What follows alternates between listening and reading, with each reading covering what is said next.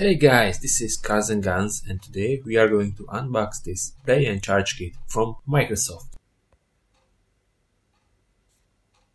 If you haven't subscribed yet, please press the subscribe button and the bell what notifies you if a new video is online.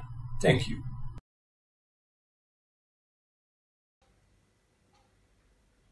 If you buy a standard Xbox One controller, it will come with two alkaline batteries. So if you don't want to change the dead batteries, you can buy a Play and Charge kit.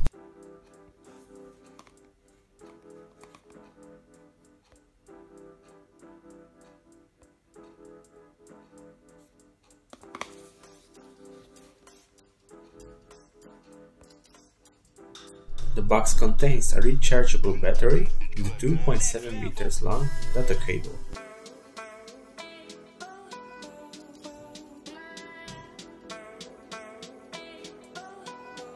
With the cable, you can charge the battery in the gamepad, and you can use it with your computer too if you don't have a Bluetooth dongle.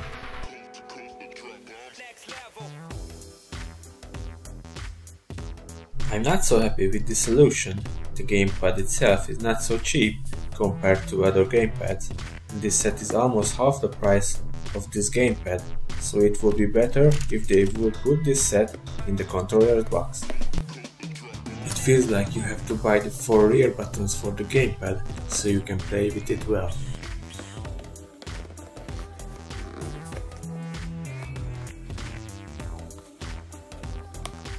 The box looks similar to the controller's box, nothing fancy.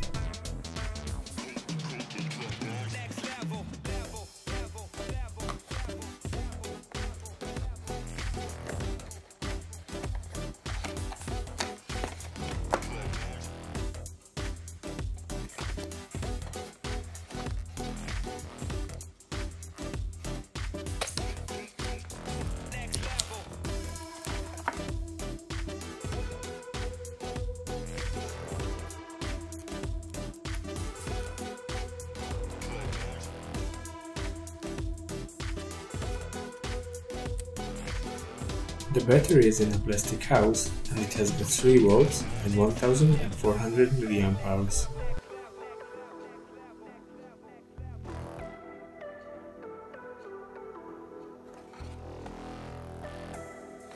And we have the cable, which is really long. It is 2.7 meters long, so you can charge and play at the same time.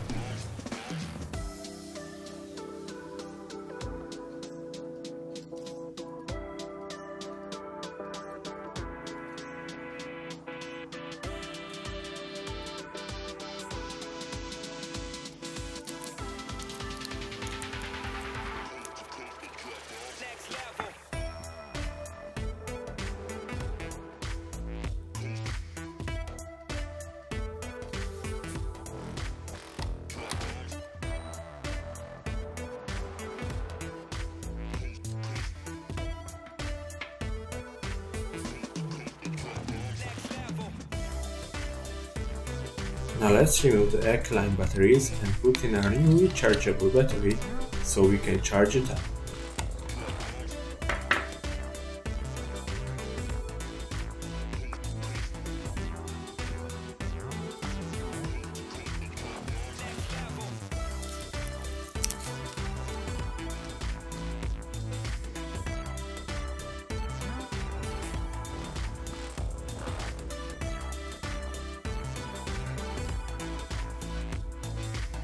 You can see 4 small connection points, so you will know how to put it in the controller.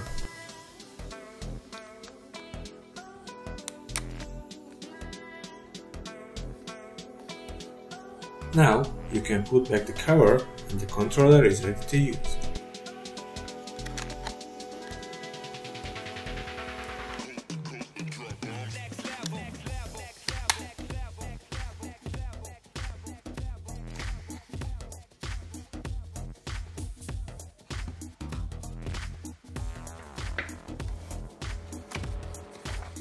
You can read this from the guide too.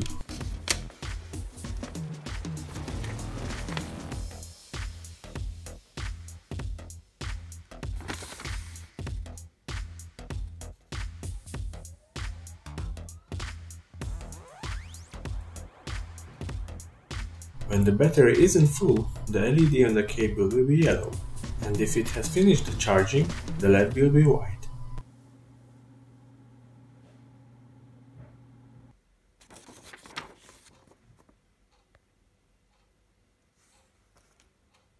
And finally, the box contains a regulatory and a warranty guide.